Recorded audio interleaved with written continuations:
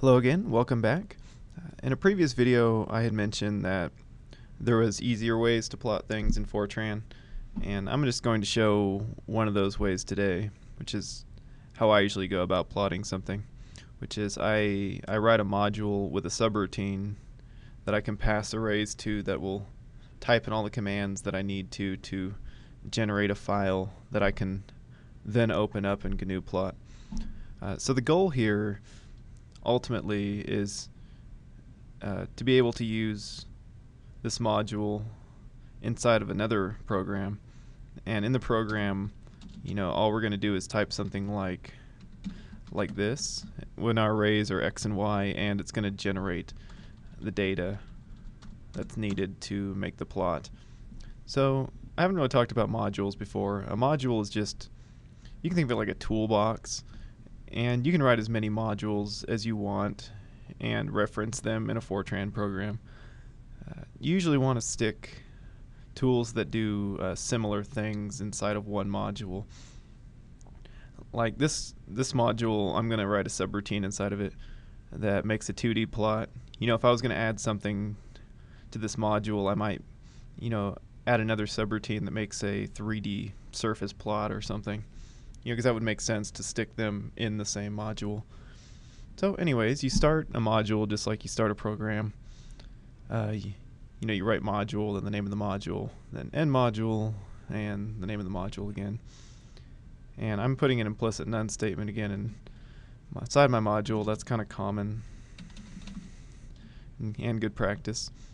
Then it needs a contain statement, which says what's inside the module. And the next thing I'm going to do is write a subroutine.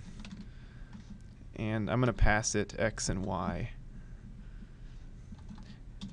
And just like, a program or a module's ended, you need to end the subroutine. Oops, I didn't call this subroutine anything. I'll call it plot 2D. Okay. So now that I've made the subroutine, when I call it in a Fortran program, I'm going to use a command similar to this, or exactly like that if my arrays are called x and y. Alright, so inside the subroutine is where all the magic's going to happen. Okay, the first thing I need to do though is declare my variables just like you would do inside a Fortran program. And the first thing I need to do is tell it that x and y are going to be arrays. Okay, and the intent in this case means that the arrays x and y inside of the subroutine are not going to change values. The subroutine's going to finish, and x and y are going to be the same thing that they were when they started. Okay, and one more thing I think I might mention just right now. I'll mention this real quick. There's subroutines and functions, and you make a function in a similar way. And for the most part, you can write subroutines and functions that will do identical things. But if what you want your process to do is not returning like a new value to you, it's kind of normal to do it as a subroutine instead of a function. Okay, two more things I need are the size of x and the size of y, and these are just going to be integer variables for now, and then I need I for a counter. Alright, the next thing I'm going to do is set my variable size x equal to the size of the array x, and size y equal to the size of the array y. Okay, and this size command here, it's going to return the length of x, and it's going to store it as the variable size x. Alright, now I don't want this to generate a plot unless x and y are the same length. And if x and y aren't the same length, I want it to tell me.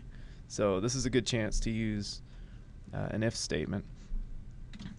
So I'm going to tell my module that if size x is not equal to size y, then print array size mismatch. So now if I try to feed two arrays into the subroutine that are not the same size, it's going to print out array size mismatch. So I'll know that there's a problem. Right, then else, then all this stuff down here is what's going to actually put the data for the arrays into another file. So just like I did in the previous video, I'm going to create a new file first, and I'm just going to call it data.dat, and just go ahead and open it. Now I need a do loop, and I'm going to do this for however many elements are in the array.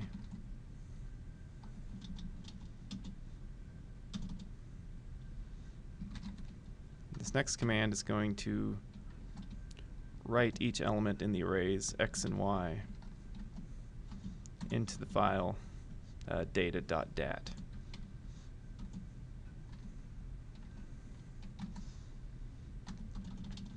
And then end my do loop. I also need to end the if statement. Okay. And so that should be it. So basically, you know, in my Fortran program, which I'll show how to use in another video, I'm just going to use this command here, and the two arrays I feed into it are going to be stored as x and y inside the subroutine. And the first thing it's going to do is get the size of x and the size of y. If they're not the same length, it's going to tell me, and if they are, it's going to go ahead and write the data to a file. So, oops, just go ahead and save this.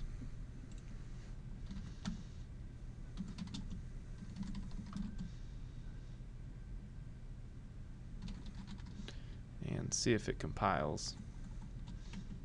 And I'm going to do that with the compile flag.